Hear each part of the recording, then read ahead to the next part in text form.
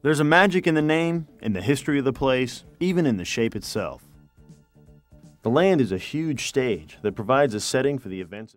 From the Louisiana border on the east to the Rio Grande in the south, Texas has 367 miles of coastline, ranging from 8 feet to 40 feet in length, have been found all across central Texas along the ancient shoreline.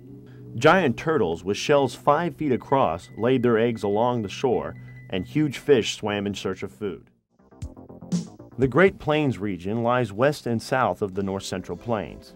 This region is part of the Great Plains that stretches across the center of the United States and Canada.